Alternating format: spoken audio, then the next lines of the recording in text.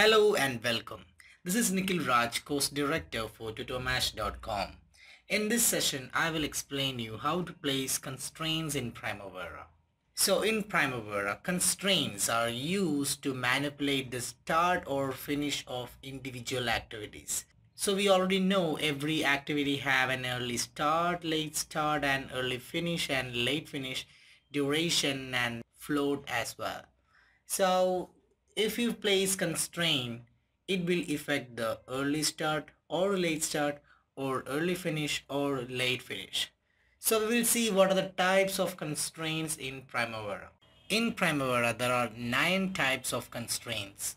Start on constraint, start on or after constraint, start on or before constraint, finish on constraint, finish on or after constraint, finish on or before constraint, mandatory start constraint, mandatory finish, and as late as possible constraint. So first of all, we will see the explanation of each constraint, then I will demonstrate in the software how to place this constraint. So start on constraint. It means a restriction you place on an activity by imposing a start date. The start on constraint can delay an early start or accelerate a late start to satisfy the imposed date. Unlike the mandatory start constraint, which can violate the network logic, this constraint protects it.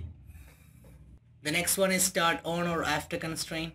A restriction you impose on an activity that limits the earliest time it can begin. When calculating a schedule, the start on or after constraint is used in the forward pass only if the calculated early start date will be earlier than the imposed date. This constraint affects only early dates.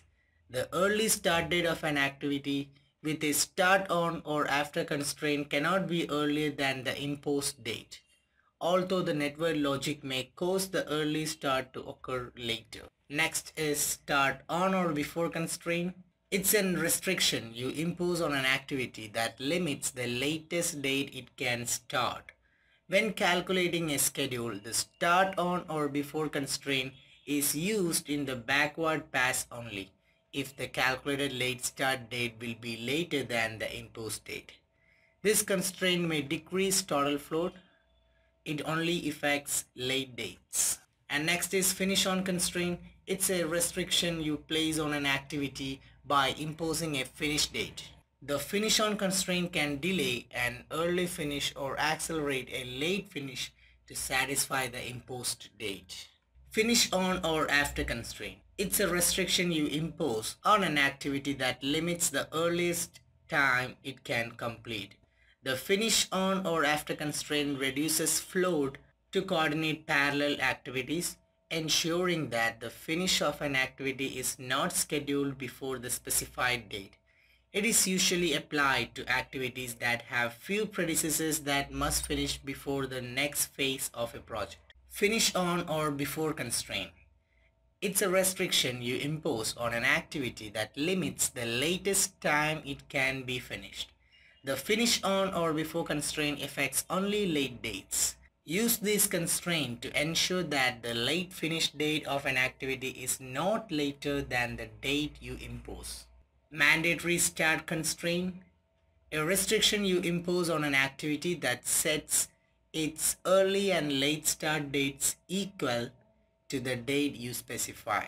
The mandatory early start date is used regardless of its effect on network logic.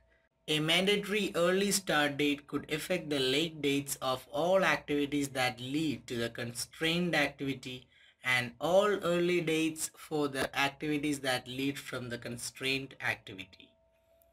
So there is a note. When mandatory constraints are placed on calendar non-working time, the early and late dates are not set equal to each other. The early dates is moved forward to the next valid work time and the late date is moved back earlier to the first valid work time. This can cause negative float in the schedule. Mandatory finish constraint. A restriction you impose on an activity that sets its early and late finish dates equal to the date you specify. The mandatory finish date is used regardless of its effect on network logic. This constraint affects the late dates of all activities that lead to the constrained activity and all early dates for the activities that lead from the constrained activity. As late as possible constraint, a restriction you impose on an activity or work unit with positive float that allows it to start as late as possible without delaying its successors. This constraint sets the early dates as late as possible without affecting successor activities. Now I will demonstrate how to do all these constraints in the software. So here is a project which has some few activities, and here I have added columns like early start, late start, early finish and late finish, and float as well. Now the constraint options can be find out if you go to the status tab. Here you can see constraints. So here is the primary constraints and here is the secondary constraint. You can put secondary constraint only after you put primary constraint. So let's say as late as possible. If you put this constraint, you don't need to put a date because column concreting, the start date is 12th December and late start is also 12th December. So if you put as late as possible, program will start this activity on its late start date. So that is as late as possible.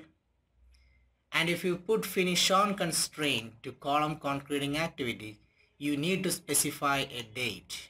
Look at column concreting activities. It is starting on 12th December and early finish is 13th December. If you put the finish on constraint to 12th December, then schedule,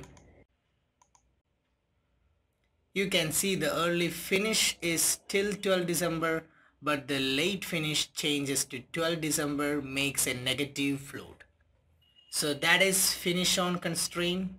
Now if you put finish on or after constraint, again you need to specify a date, that is 12th December, so that this activity will finish on this date or after this date. Similarly, there is finish on or before. The activity will be finishing on 12th December or before 12th December. So that is finish on or before. And the next one is mandatory start and mandatory finish. When you specify mandatory start to particular activity, let's say this activity is starting on 12th December. If you put mandatory start to 11th December 8 a.m.,